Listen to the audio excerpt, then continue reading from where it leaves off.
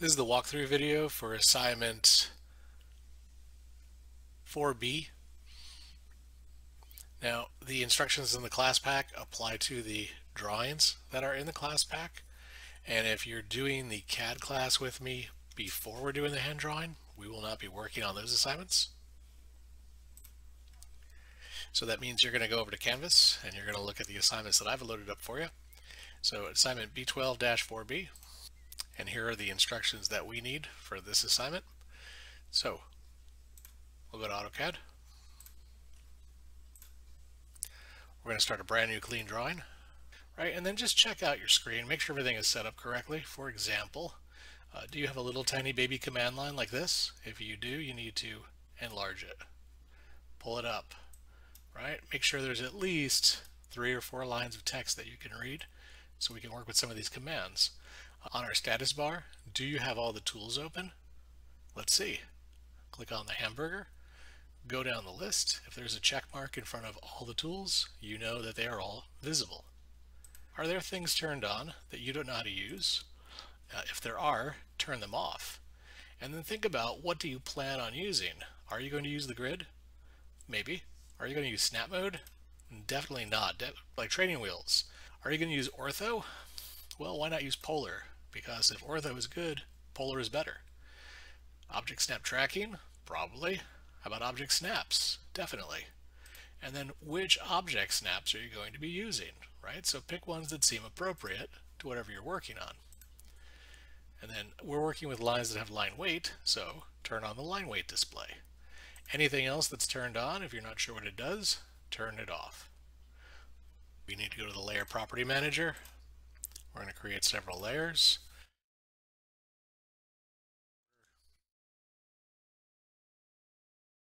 Center. Text. Object lines. Okay, and then we're going to assign their colors.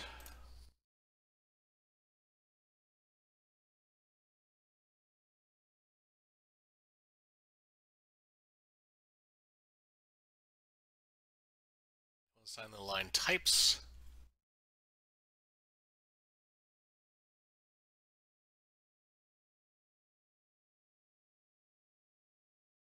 And then we'll assign the line weights.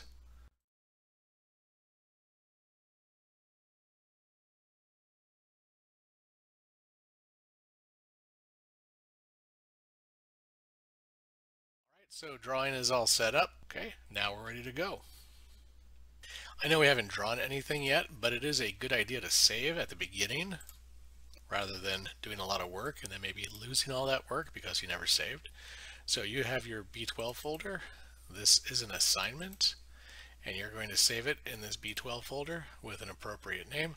So this is drawing B12-4B- your initials. If we take a look at what we are trying to create,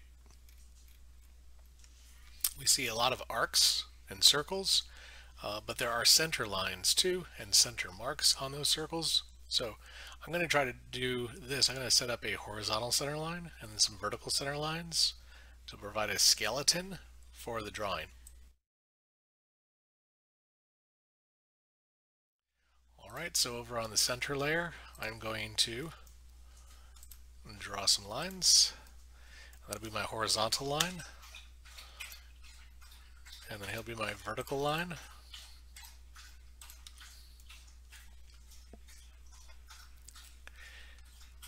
And we can start with maybe some construction geometry. That first large circle is a 1.25 radius, a 1.25 radius. And then the second circle is a 1.5 inch diameter.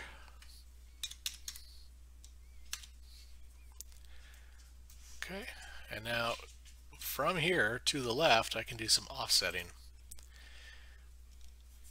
It's 2 inches from the center of this circle to the center of the next arc. And then it's 2.5 inches from the center of that arc to the next arc. And then it is 7 inches from that circle to the very front of the figure. Okay, so you can adjust your center lines if you need to. The figure is also 4.5 tall from the top to the bottom, so I will offset once again 2.25, 2.25, 2.25 up, 2.25 down. And if you want to, you can do some extending, so you have a little better idea of where things are supposed to go. I've got the two circles on the end. Next, I'm going to do a diameter 1-inch circle, and then another diameter 1-inch circle right next to it. And then in the front, I've got a radius 1.25 circle. All right. So now what? It looks like a bunch of circles, right? How is that going to help us? Well, we're going to draw some lines, and maybe a good snap to turn on at this point would be quadrant. So I'm going to connect the top of this circle to the top of that circle, and the bottom of that circle to the bottom of this circle, and that's going to create my slot in the middle. I'm going to bring this line over from that quadrant, and this line over from that quadrant, and that's going to create the top and bottom line of this spanner. I'm going to draw a line from here up to here, and from here over to here, and from here to here, and from here to there. Okay, we're taking shape here, looking good. I also need to make an arc. The arc rounds it off here and here. It's lined up with this circle here. So you can go to your center radius and do a 1-inch radius here, and a 1-inch radius here. Okay, so that looks a little crazy, doesn't it? But look, it's got all of the parts that we need. Let's do some trimming. Trim this out and this out. Trim this and this and this and this. So there's the rounded end. There's the hole in the rounded end. Here's the slot. I'm going to trim off 3/4 of this circle because I really want this part. I'll trim off 3/4 of that circle because I only really want that part. I only need half the circle here. I don't need those lines here. And last but not least, I'm going to knock the corners off with a little bit of a bevel, a chamfer. So I'll go to chamfer. Right now the distance on the chamfer is set to 0, and it says set it for 1/2 inch at 45 degrees. So just between us, probably one of the most useful things that a teacher could have ever taught you in geometry. I'm going to try to show you now, and it's this. If you draw a square and you cut that square in half diagonally, you have created a 45-degree angle. So between that line and that line is 45. Okay, so there's a couple of different ways of making the chamfer if you know that. Now if you didn't know that, try to lock that in your brain. That is a useful geometric construction to know. So if I know it's a 1/2 inch down and I want 45 degrees, it's also a 1/2 inch this way. So my two distances are going to be the same if I want 45. So we'll say give me distance, a distance of 0.5 for distance 1, distance of 0.5 for distance 2, and then pick line 1 and line 2. And there's your 45-degree angle. Now you could also tell it, I want to give you a distance at an angle. So you can say angle, and then the first thing it asks isn't for the angle, it asks for the distance. So again, the distance is 0.5, the angle is 45.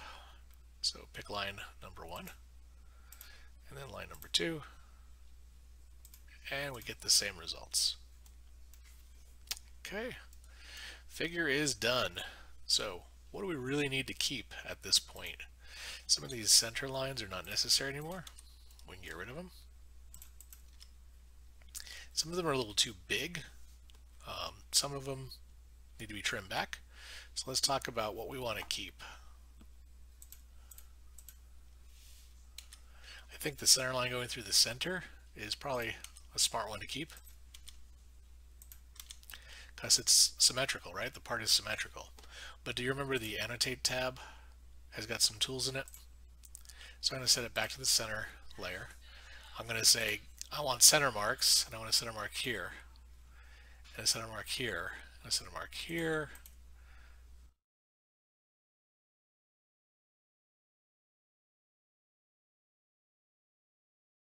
Okay, and then if we take away that first center line we had, right, we've got all of the center marks that we need. And we can actually drag them to make one long line and piggyback one on top of the other. Okay, and then it looks like a center line, even though it's made of a bunch of little center marks.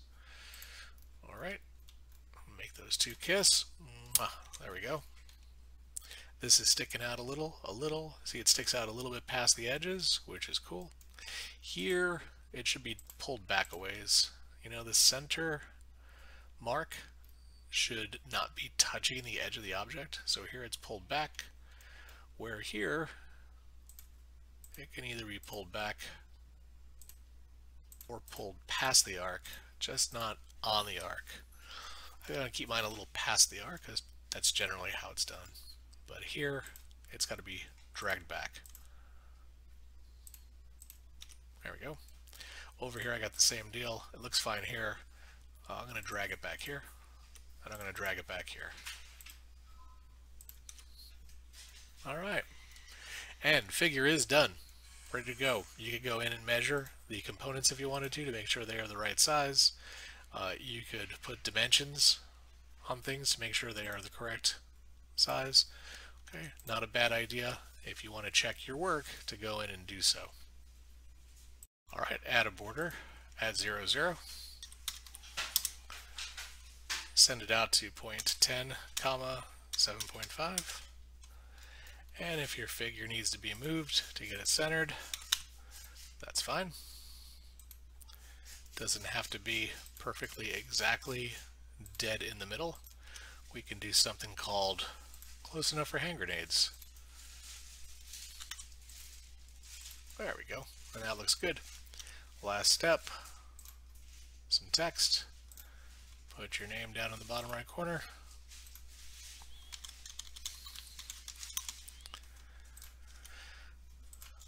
Stick that where you want it. And hit save one more time, and now the file is saved. Drawing 4B done.